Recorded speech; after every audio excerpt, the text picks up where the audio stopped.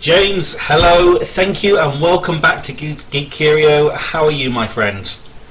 I am alive, which after a weekend of DIY is a pretty good start. So, getting there slowly but surely. How about you? I'm doing good. I think we both made it through the weekend. I had a bit of a...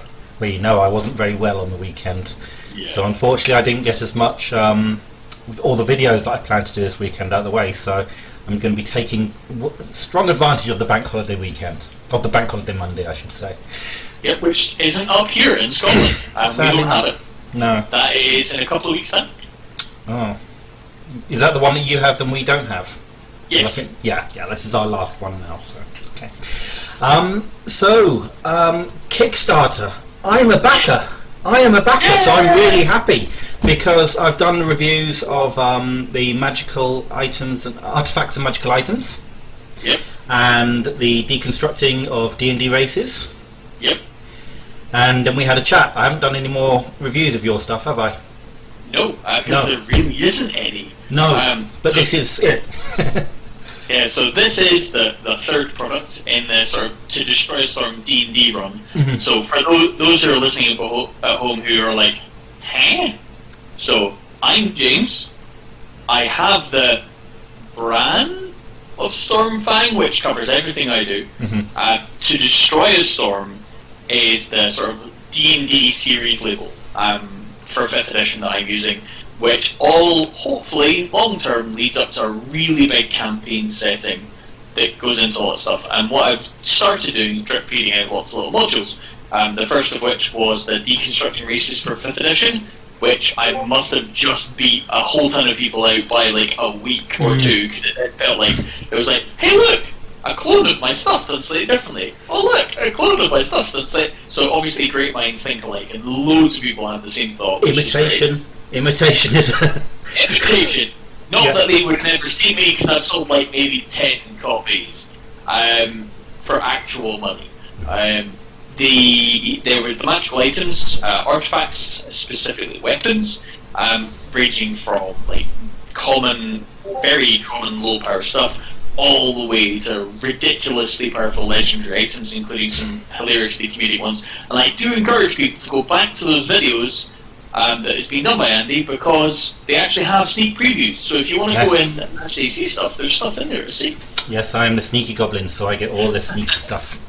Yes, absolutely. So this third piece that we're working on now is in Kickstarter. As of this moment in time, it's reached, as he looks over his phone with the numbers on it, £621, which is 62% of where we want to be, and that's across 87 backers, and we have 13 days to go. That's 13 days as of the 31st of August. So if you're watching this in a week's time, you probably only have a week left to go and check us out. Hurry. Yeah. Hurry up down! Buy one, get one free! Which, funnily enough, is very true. So this one is class specialization. So it's taking some really cool ideas and some inspiration from the community that I interact with on a regular basis, and individual people who are even credited in the module with a whole page letter dedicated to the people who have kind of inspired each class as well. And it's really bringing to life different aspects of those classes into different ways, or adapting them to something that people I know have thought, or are like, oh, that would be really, really cool if I could do X, but the book says no. Or there isn't something out there. So I've added a bit of flavour to different classes. They are quite powerful, but you have to use them in a way that's quite engaged, and you understand what your specialization is there to do, and it will be really powerful. If you try and use your specialization to continue being the same as any other specialization that's found in the default bog standard content, you're going to struggle. So think about, if anybody does back it, please do. Everyone, just thousands and millions of pounds. That'd be great. I promise I won't go on a holiday immediately. So there's that. The class specializations. We don't have stretch goals currently because we're only at 61%. We're halfway through the campaign, so we're hoping to get funded. I'm not even thinking about stretch goals. We technically have two, but I'm not even paying attention to those right now. Already, to boost things and enhance what everybody's getting is no matter what backer level you are, whether it's £1 all the way to the highest and most terribly expensive of the normal backer levels of £10. Oh my god, £10. Unless you go crazy with that last £100 backer level, but that please do. But no pressure. But every backer level gets some additional free content. So already out there is 4 free audio tunes, which, Andy, by all means, you can now play over the video if you wanted to, because they're in the updates, and it specifically states they are free for use, personal use and commercial use. As long as you credit me in the commercial use. I was going to say, because I know that you do some composing as well, so this is actually being composed by yourself. Yes, composed by me, everything done by me, nothing by anyone else. So that's why they're about a minute long, and they're pretty good. I mean, they're not mind-blowing, but they're very useful. And they're really designed to be a bit more of an intro tune or a scene kind of tune. So there's a set of 4 there that everybody is free to use. That's a backer. Crack on. If you're a backer, I'm never going to come after you. Enjoy. Play around with it. Be silly. Awesome. So that's the first thing that's free on there. Secondly, thanks to Lewis, who Abadas, I hope I pronounced his name correctly there, who's our art partner on this. Yes. He put up some art on Twitter, was like, "Oh, this would be really cool for a class." At which point I went, "Lewis, you do know I'm writing the class specializations Kickstarter that you're the artist for, right?" And he went, "Oh yeah." So I went, right. So we now have a class specialization for Ranger on its own standalone PDF, which is a Ranger of the Dragon's Eye, which has its own art by Lewis, and its own set of magical items specifically designed for that standalone PDF. So it's one whole Ranger-specific PDF with a whole range of magical items from common all the way to legendary, oh my god, don't give this to a player, they'll destroy the universe. Basically, but all themed around, if I was playing this class, what kind of magical items would I really want to do? And there's actually a very good reason for it, because one of the earliest abilities that class specialization gets, because you're a dragon's eyes, you're out there looking for Horde to recover lost artifacts from Horde. So if some suspiciously short, hairy-footed gentleman steals a ring from your Horde, you're the ranger sent to go and find that and drag it back kicking and screaming and chop it off the finger. And in this case, your draconic patron, think kind of warlocky almost, your draconic patron who you were serving as the eyes of, had loaned you a magical item from its Horde to use in recovering things. So imagine if Rangers had real jobs. Kind of like Warlocks. Rangers having real jobs, not just tromping around the forest poaching. Yeah, so real motivation to actually do stuff. And there's actually stuff to do with the Dragon's Horde, kind of all interwoven, and some really, really silly fun abilities built into the subclass as well, that are very odd for a Ranger to have, but should make it quite cool. That's the second piece of free stuff. So there's Fortune and that. And it's like Christmas now, isn't it? Yeah, exactly. And another whole artifacts PDF that is not just weapons. So it's a mixed bag. There's wondrous items. There might be some shields going in there, some armor. In fact, no, there's definitely armor in there, and some weapons as well. Although a little bit less direct, militantly focused, a bit more thematic and interesting.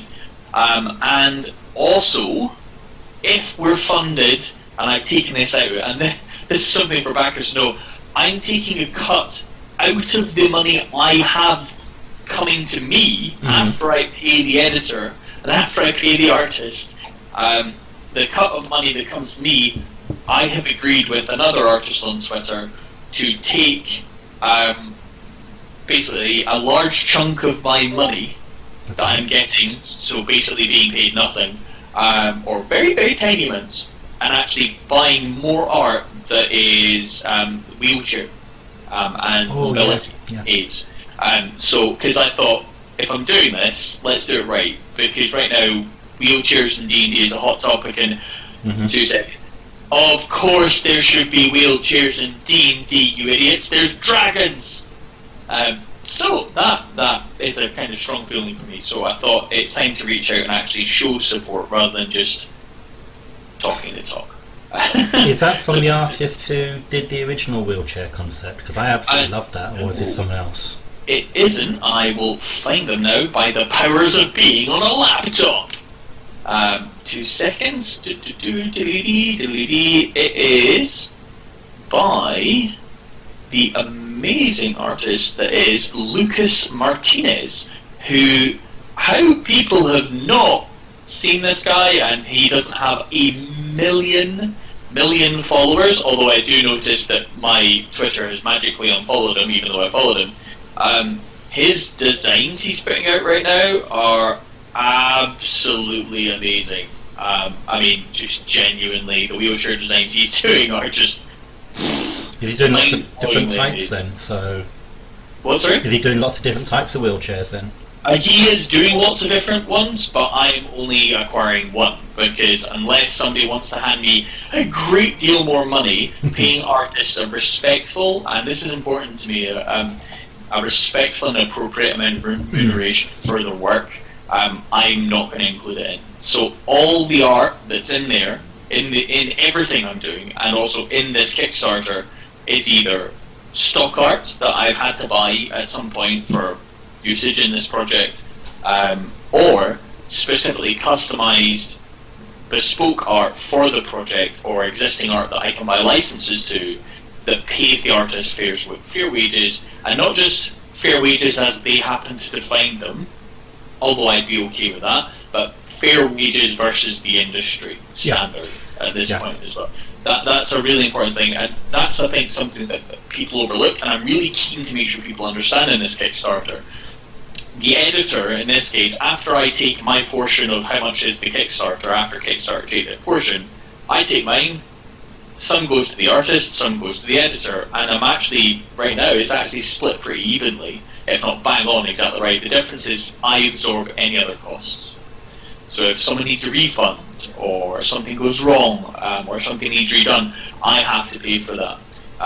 They don't have to, and they're paid appropriately for their work, and at proper rates, not piddly little rates that people try and get with like 2 cents a work, which is ludicrous. That annoys me a lot. I mean, I commissioned an artist just over a year ago. I won't say who and I won't say what for, but when I saw the work, and it took them 2, maybe 3 evenings, and they said how much it was, I said that's too little.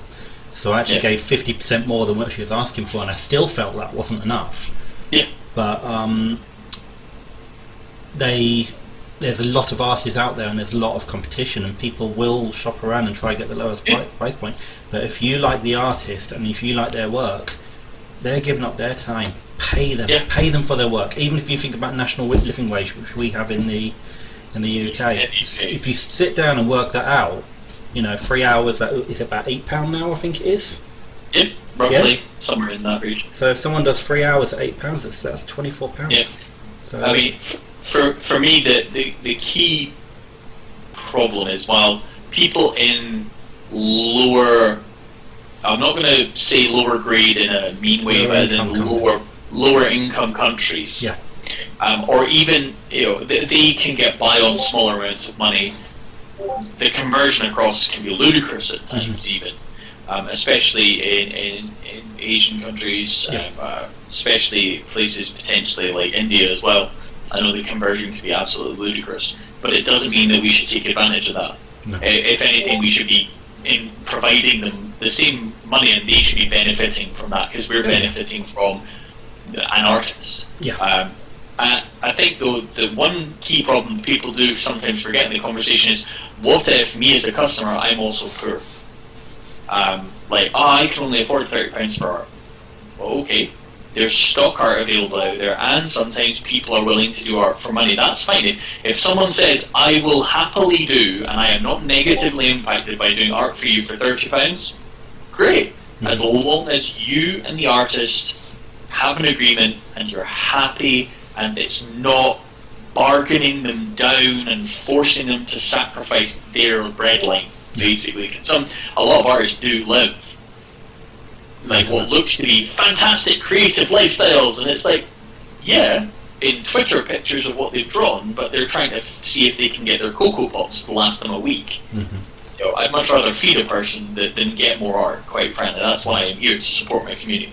So overall, aside from the morals and everything else, which are a good bonus to have, trying to treat people equitably and everything else, 4 audio tunes, the main PDF that is the new subclasses, the Magic Items PDF, and the Lewis Special, the Ranger's Dragon's Eye subclass with magical items. So that's regardless of what backer level is free stuff. Obviously, the main thing, if you're choosing a backer level that isn't the default £1, that's what you're buying as well. If you're on the more expensive backer levels, you gain access to those 2 PDFs that we mentioned earlier that you've done videos about, Andy, which is Magical Artifacts and Deconstructed Races. They are all designed to work together, so you can create bonkers combinations that can be quite powerful. So as always, discuss with your DM before you use anything, because it should always be a 2-way conversation, but generally speaking, it should all be pretty balanced. He says, in theory. So, let me get this right. So, for my £10 backer, and you still have early birds available as well, don't you? Oh yeah, still have early birds available for £5. Yeah. I will get the classes module. Yep. I will also get the magical items, magical artifacts and magical items. Yep. And deconstructing D&D races. Yes. Which normally sells for $5 on Drive-Thru RPG. Am I right? That was the first 6 months release price, so that was its special offer. So it's actually normally £10 now. Right. Okay. So you're basically getting what would be £30 worth of product for a £5 or a £10. Yeah. So pretty good deal. Plus, obviously, all the free stuff that we just mentioned. So the audio tunes, which are free to use, the extra classes PDF, and also the PDF for magical items with a ton of stuff in there.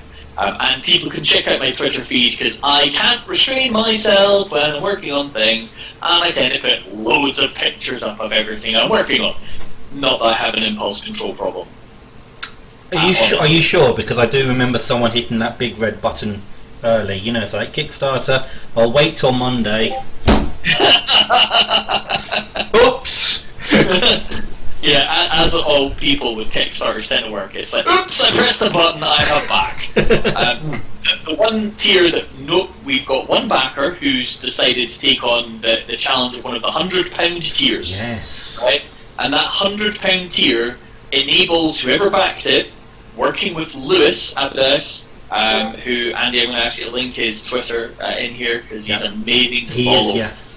He will do art with the person acting as either the model or asking for the art to be done in a particular way. And Lewis will make that art, and that will be the art for that subclass. The one that's been taken is the Druid of the Circle of the Anathema, which is, I'm sorry, nature is upset. No, not angry. I'm going to delete you now. Like, think the meteor that killed the dinosaurs. The volcano that ended the city. It's, no, I have had enough. Nature says goodbye. Forces of nature. Yeah, so the end times kind of druid. And the other one is the rogue with the archetype of face. And face not meaning, potentially it's more cyberpunky kind of connotations of, hey, I'm the face, I'm going to charm and schmooze everything. In this case, it's actually designed so that you can play it in a multitude of ways, but the face, the £100 one that you too can end up being the model for the art of. Sorry for the plug. But, That's alright. In this case, all of its powers or the crux of its nature is really around. No, I belong here. I'm actually. You didn't know? Yeah, I'm the new captain of the guard. The vizier didn't. Oh, yeah, you should probably go check in. Yeah, I'll guard these guys. Yeah, leave. It's fine. You know what? It's fine. I'll keep an eye on them. You can go check and tell the vizier everything's going good, and you've now met me. Soldiers wander off. Right, guys, I got the keys. Unlock. Run! It's that little time of they believe just long enough, even though your props are terrible, your armor is made out of cardboard and painted silver, and that isn't a helmet, that is a plant pot you turned upside down and stuck some feathers on. They believe just long enough for you to do something. Oddly enough, I can think of a very good example of that, and I'm going to go way out of fantasy. I'm going to go Cobra Kai, and if you remember Robin. No, have you not seen it? Okay, well, one of the characters does exactly that by stealing laptops, by getting a shirt to make it look like he works there. And when the customer comes up and says, "Oh, I need this," "Oh, yeah. Oh, yeah, it might take a while. It'll come back in an hour." And literally, as soon as he's got the laptop, out the back of the store, they sell it. So, yep. And then the shirt comes off. I know. Yeah. 100%. It is the oops. I've been mistaken for someone who works here. But as a rogue ability, and with various levels of efficacy. And the ultimate power version of it, I'm not going to spoil it because it's hilarious to read for the first time, because my creative process can be a bit random. So I was just kind of thought processing, just writing stuff down, and I wrote that one down and I went, actually, that's genius. And the ultimate power of it is very cool. So hopefully people enjoy. I do, however, have content that I'm quite happy to talk through, which is one from end to end, from the subclasses, which is the one actually dedicated to a couple of people that I do love dearly, which is the monk subclass specialization, which was the monastic tradition Way of the Open Heart. And it's kind of dedicated quite heavily towards my two partners in crime on this Kickstarter, so that's Lewis Abadias and Healthpack Stream, who is the editor on this project, and just how caring and genuine a group of people they are. There's a love letter there. There's a love letter for every one of these classes to the people that inspired it, explaining why they are awesome and everything else. And as people can see, there's more art by Lewis down at the bottom. Hopefully very lovely and attractive art that people enjoy on these pages, that are, again, more flavors about what does this class maybe look like? Is it what you expect? Is it something a bit different? So hopefully with images popping up on video we'll be doing that. I'll walk everybody now through the monk Way of the Open Heart.